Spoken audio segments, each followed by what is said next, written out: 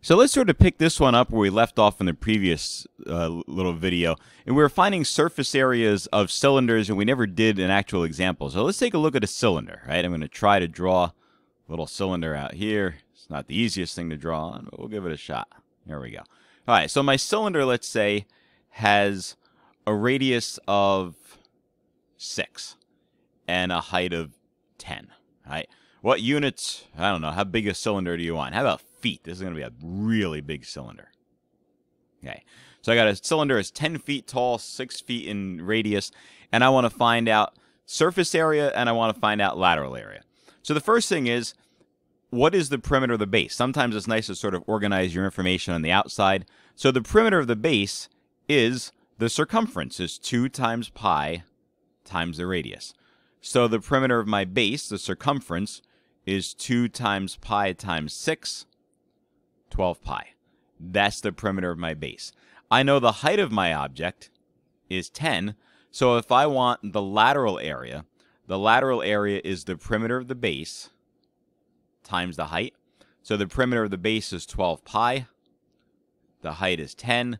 That means my lateral area is 120 pi. What are my units? Square feet. So there's an exact value. If I wanted an approximation, I could grab a calculator and figure out what is the equivalent of 120 pi. And I can do that. Let's give it a try. 120 times pi gives me 376.99. Now, I would use the exact value when I go to calculate the total surface area, because if my approximation is off, then I'm going to carry an error down to my next step too. All right, so if I want the total surface area includes the lids on the top and the bottom. So now I've got to take my lateral area. All right, so my total surface area is my lateral area plus the area of both bases. How do I find the area of a base? Well, the area of a base is pi r squared, so this will be pi times 6 squared, which is 36 pi. All right, so I'm taking my formula that I had for prisms, I'm adapting it to cylinders because they're the same types of objects. They have bases in parallel planes and the surface that goes around them. So my surface area, I'm going to take my answer from before, 120 pi for the lateral area. The area of the base over here we said was 36 pi. Now that 36 pi is one of the bases, I've got two bases, so I need them both. So my surface area is 120 pi plus 36 times 2 is 72 pi. Add them together, and I get 192 pi square feet. All right. Again, if I want a decimal approximation, right, if I were actually going into a store and saying I need enough paint to cover, I'm not going to tell them I need to cover 192 pi square feet. I would say I need to cover roughly 603.186 square feet. Exactly that much paint. I'm not going to lose a drop anywhere. I'm that efficient. All right, so there's how you find lateral area, surface area of a cylinder. It's always good to take a walk through an actual example. All right, how about other types of objects? In this case, a pyramid. Now, you notice the difference between a pyramid and the prisms and cylinders we're working with is the pyramid only has one base. The rest of the sides meet up at an apex or a vertex up on the top. The other thing you'll notice is that for a pyramid, the faces are triangles. In the previous cases, the prisms, the faces were rectangles. In the cylinder, it was just one surface that when you opened it up, it formed a rectangle. In this case, for a pyramid, faces are triangles. So when we go to calculate the areas and eventually the volumes here, we're going to need a couple of different measures. One of them is that if you look at the face of one of these pyramids, the face we said was a triangle.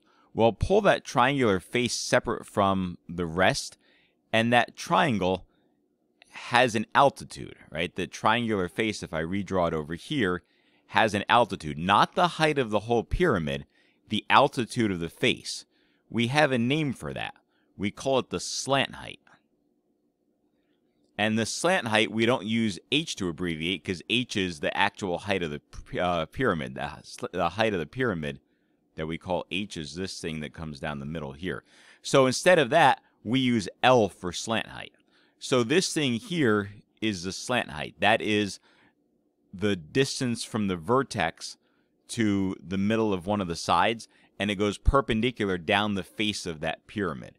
Now, why is that important?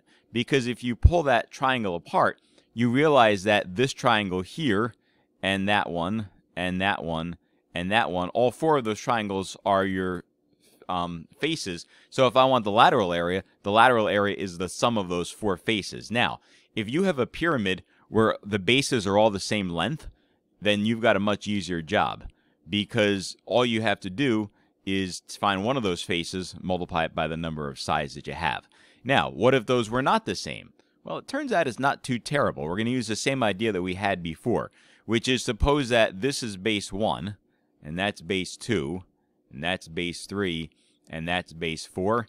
If to find the area of each of those triangles, I did 1/2 base 1 times the height, and so forth, by the time I got done, I would have ended up with the slant height times 1/2 times these four sides added together. Well, what are those four sides added together? If I add up base 1 plus base 2 plus base 3 plus base 4, isn't that just the perimeter of the base? Let's boil this all down to a formula. The lateral area for this pyramid is going to be 1/2 the slant height times the perimeter of the base. So L is the slant height. Slant height is the altitude of one of the faces, and that P is the perimeter of the base. So in this case, it was just a matter of adding four sides together to get the perimeter of the base. If you had a hexagonal pyramid, you would add the 6 sides. And you could show, if you wanted to, how to come up with those formulas, so that's probably beyond what we really need to worry about. All right, this thing has additional information. 1/2 slant height times perimeter is a lateral area. The interesting thing about total surface area is that this time you're taking the lateral area and you're adding the area of one base. So 1/2 slant height times perimeter is a lateral area, and then this base depends on the object, right? I'm going to say depends on the shape. In other words, if you had a rectangular base, you would multiply length times width to get the area of the base. If you had a regular hexagon as a base, then you would have to do your 1/2 AP. So sometimes I do that work on the side and then bring it all back together at the end. All right, so here is a right square pyramid. So the square is the base, the triangles are the faces. I want to find the lateral area, I want to find the total surface area. So if I were to paint this object, right, if it were sitting on the ground, I wanted to paint the object, and it were going to stay on the ground, I wouldn't pick it up and paint underneath it. I would only paint the lateral surface. So how do I find the lateral surface area? Well, let's look at some information here. First of all, that 5 that's over here, that thing over here is your slant height, because that goes along one of the faces from the vertex to a point on the base. So I'm going to make a little note. My slant height is 5. All right, how about the perimeter of the base? Well, if it's a square, I don't know why they gave me 2 4s. 1 4 would have been sufficient, but that's okay. We've got a 4 over here and a 4 over there. So the perimeter of the base, don't forget there's 4 sides. 4 sides, each one has a length of 4. The perimeter of my base is 16. All right, while I'm sitting here, why don't I calculate the area of the base? Because I have a feeling I'm going to need it. Area of the base, right? Capital B. What is this? This is a square. The area of a square is side squared, or you can even think of it as length times width, right? It's the same thing, 16. Here's my caution. This perimeter and that area of the base have the same number value, but they mean different things. This thing over here is measured in centimeters. This thing over here is measured in square centimeters. So the number might be the same, but they measure different things and they use different units. That perimeter uses linear units. The area of the base uses square units. All right, so now it looks like I'm ready to throw some things into a formula. Lateral area. Lateral area for a pyramid, 1/2 the slant height times the perimeter. So 1/2 times 5 times 16. Okay, half of 16 is 8. 8 times 5 is 40. So my lateral area is going to be 40. And you notice that those are centimeters times centimeters. Lateral area, centimeters squared. All right.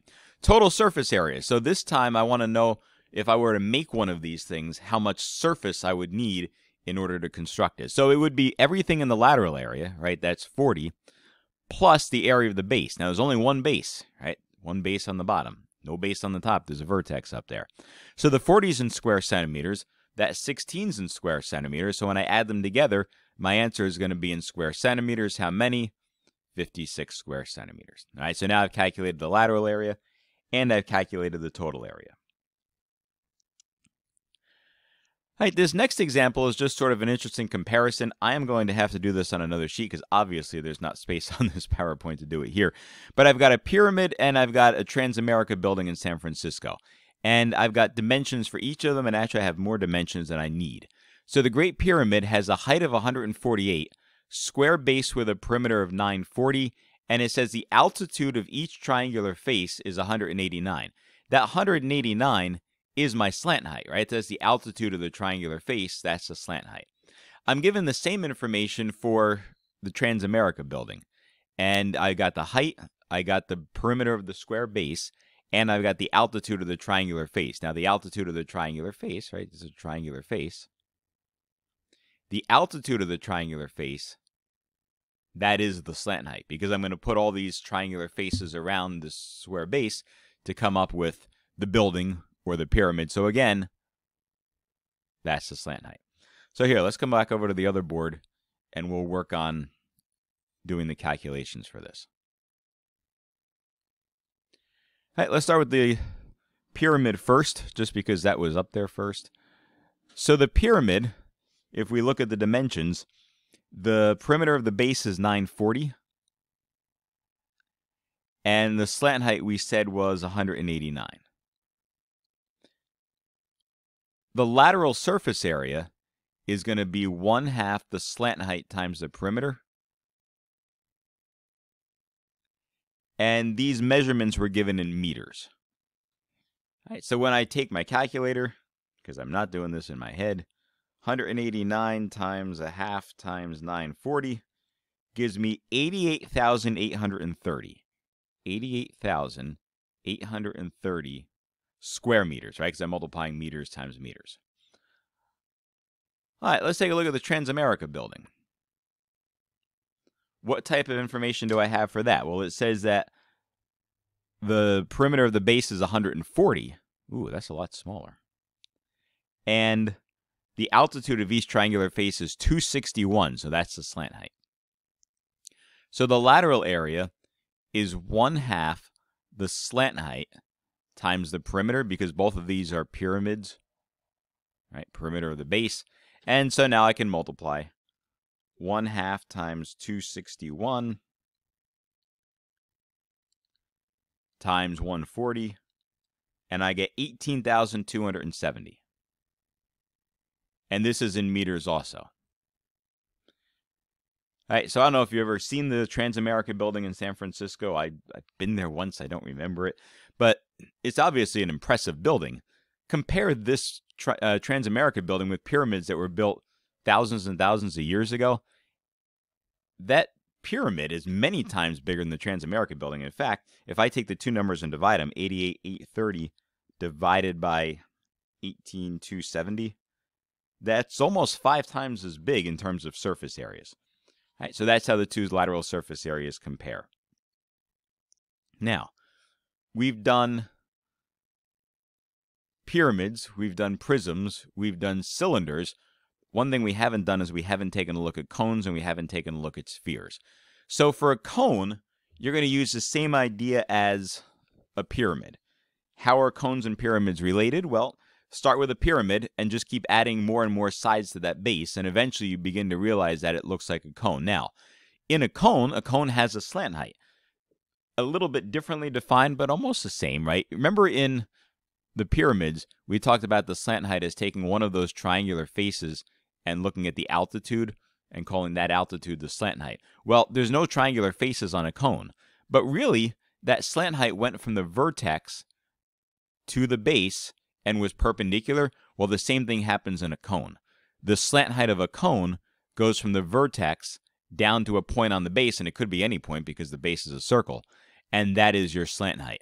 You notice that the slant height, the radius of the base, and the height of the cone all form a right triangle.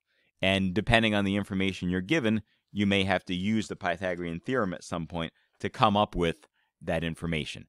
Now, the formula down the bottom is one from the book. can we relate that to something we already know? I think we can. So in a pyramid, the lateral area of a pyramid, we said, was 1/2 slant height times the perimeter of the base, and the total surface area for a pyramid was 1/2 slant height times perimeter, right? That's the lateral area of the base. That's the lateral area plus the area of the base. We can do exactly the same thing for a cone. I mean, look at the formula down here. Pi RL is the formula that's for the lateral area. So I could do some substitutions, right? I could take 1/2 the slant height, and the perimeter of the base is just 2 pi r. And so sure enough, the 2 and the 1/2 cancel, and I get the lateral area. If I rearrange these terms, I'll put the pi first, then the slant height, then the radius. My point is, why memorize pi RL when you can just do 1/2 slant height times perimeter for a cone also? I just want to introduce this to you because you're going to see it in the book, and you might see it someday when you're teaching from a textbook that uses this. All right, same idea for the surface area, right? 1/2 slant height times perimeter. Yeah, all right. If I do some substitutions, I can call it pi RL. The area of the base, because it's a circle, is pi r squared. So is this surface area formula wrong down the bottom? No, not at all. It's a perfectly valid formula. It's just that if I memorize a different formula for every problem, then I'm going to have to memorize a lot of formulas, and I don't have that much brain space left. So if I memorize 1/2 slant height times perimeter for lateral area of a pyramid, it works just as well for lateral area of a cone. All right, let's try one. Here I've got a right circular cone, better than a wrong circular cone. I want to find lateral area. Oops, look, I got a typo in the PowerPoint. There should be an A at the end of this. Lateral area and surface area of the cone. How do I find lateral area? Well, for lateral area, I'm going to use the same idea as we did for a pyramid. So for lateral area, I'm going to use 1/2 slant height times the perimeter of the base. Maybe I want to come over to the side here and identify some things. First of all, the slant height is 5. And technically, they didn't have to give me that in the picture. They could have just given me the 3 and the 4, and I could have used the Pythagorean theorem to come up with that 5. But the slant height is, in fact, 5. All right, what else do I know? I know the radius of the base. Radius is 3. So what is the perimeter of the base? The perimeter of the base, because it's a circle, is 2 times pi times the radius. So the perimeter of the base is 6 pi. What is the area of the base? Well, the area of the base, areas of the base is a circle, so I'm going to end up with pi times 3 squared,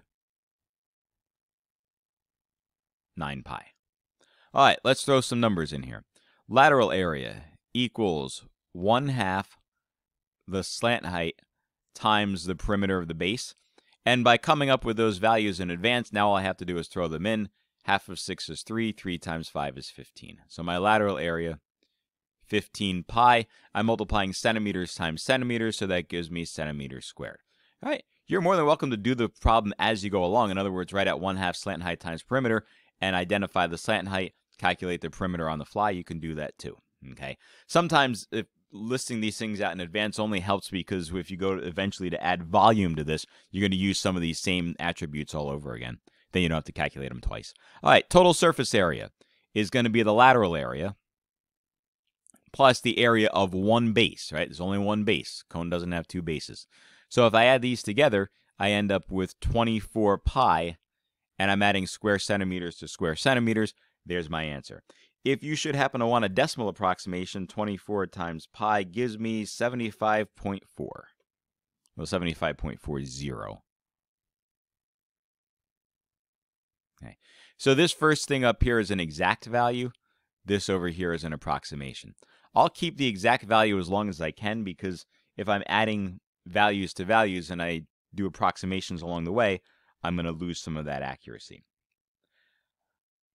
All right, one more type and then we'll do a summary table and we'll be done with this. I know this is running kind of long. Surface area for a sphere. Sphere is unique because it doesn't have a base, right? All these other objects, if you sit them on a table, you sit them in such a way that they won't roll off the table. Even if you have a cylinder, if you put it sideways, yes, it will roll off the table. But if you put it with the circle as the base, it's going to stay there. A sphere does not have a base. But if you were to slice a sphere in the middle, right, not towards the top, but like if you had an orange and you sliced it exactly in the middle, doesn't matter which way you hold it as long as it goes through the center of that sphere, we call that thing the great circle. Better than a pretty good circle, This one's a great circle. So how do you find the surface area for a sphere? It turns out that it's simply 4 pi r squared, right? And without going into the whole details as to how this happens, so suppose you have a sphere with a radius of 6, right? And you want to find the surface area. First of all, there is no lateral area for a sphere because it doesn't have a base. So there's no such thing as finding the lateral area for a sphere, right? Because it doesn't have a base. So the only thing there is for a sphere is the total surface area. Total surface area then is 4 times pi times the radius squared. So 6 squared is 36. 36 times 4 is 144. So my surface area is 144 pi, and I don't know, big sphere, 144 pi square meters. Okay, because I'm multiplying meters times meters, because the radius is in meters. Radius squared is in meters squared. All right, I came up with a little summary table for this, and we will add more to this as we get into the next unit. But suppose I wanted to find lateral area and surface area. And eventually I'm going to want to add volume to this table as well, so you might want to leave yourself a spot for volume. Rather than listing every type of object that we came up with and separating pentagonal prisms from hexagonal prisms, from triangular pyramids, from rectangular pyramids, from cylinders, from cones, why don't I just think about it this way?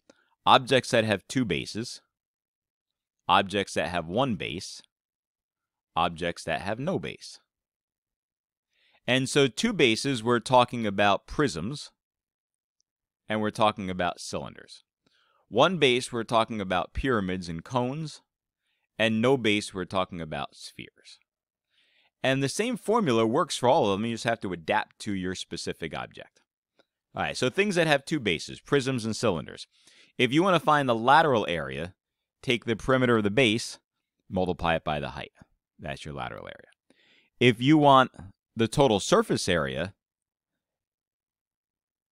then take your lateral area and add the area of the 2 bases. We'll leave the volume blank because we haven't done volume yet, but if you're making a chart, you might want to make it like this so that you have a spot to add it at the end. All right, and then based on that, you can take anything and convert it. All right, pyramids and cones, they only have 1 base. Those things have slant heights, right? Different from the other ones. So 1/2 slant height times perimeter will give me the lateral area. This thing only has 1 base, so I have to take the lateral area, add in the area of a base. Okay? And so that'll work for pyramids, that'll work for cones, that'll work for pyramids with any size base too. All right, there's no such thing for a lateral area of a sphere, so we'll leave that out. Surface area, 4 pi r squared. And with these 5 formulas that are up here, I can find lateral area and surface area for any of those objects that I just covered in this video. All right? In the next section, then we'll start taking a look at volumes, and then we'll be able to fill in those pieces on the bottom.